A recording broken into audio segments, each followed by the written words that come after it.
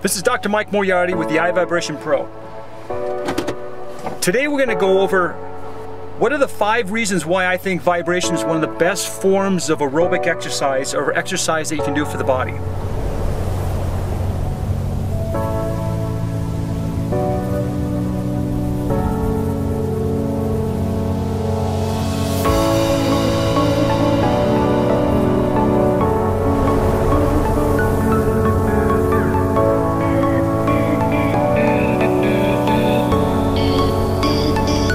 I get a lot of questions in regards to, like, what is this whole vibration? What does it do? Why is it better than a treadmill?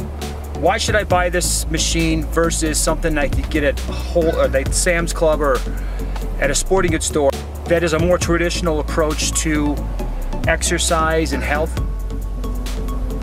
Now the thing about if you walk 10 miles or if you run 10 miles, theoretically you're going to use the same amount of energy. It's just that with running, you're going to use it faster. With walking, you use it slower. But it's about moving your body from point A to point B. There's a certain amount of calories you use. And the main thing I want to try to get people to understand is that you're only working a specific amount of muscle fibers. You're only utilizing the muscles required to move your legs so that you can go from point A to point B. The whole body vibration system, you're literally using the whole body. You're using a muscle system or a reflex system that uses muscles that use the most amount of calories.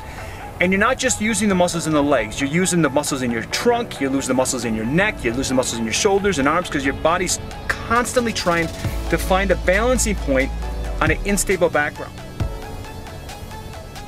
There's 3 types of muscle fiber: slow twitch, fast twitch, and super fast twitch. The super fast twitch is utilized for reflex type actions. A fast twitch is for the explosive movements like sprinting or doing things in accelerated form. And the slow twitch muscles are designed for endurance, for long durations like walking, jogging, riding a bike. And those are the most efficient muscle fibers in the body.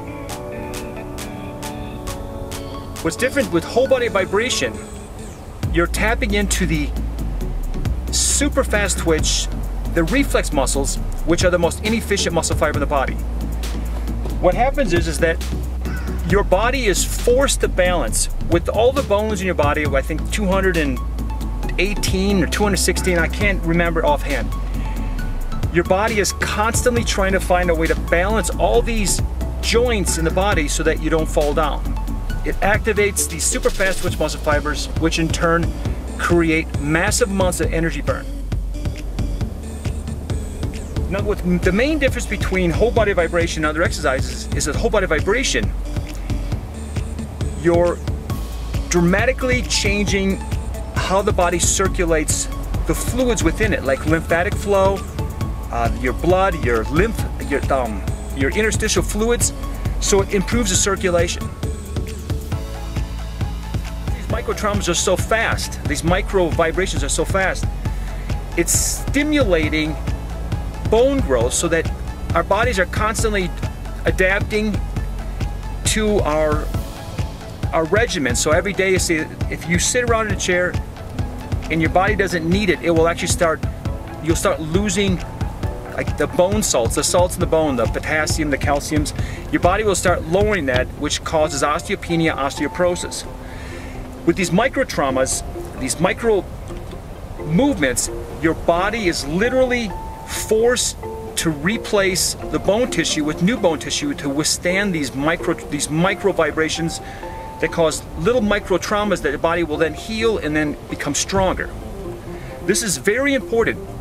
Plus, you're literally increasing your lymphatic flow so your body runs cleaner, your blood system becomes more efficient, and you have better circulation.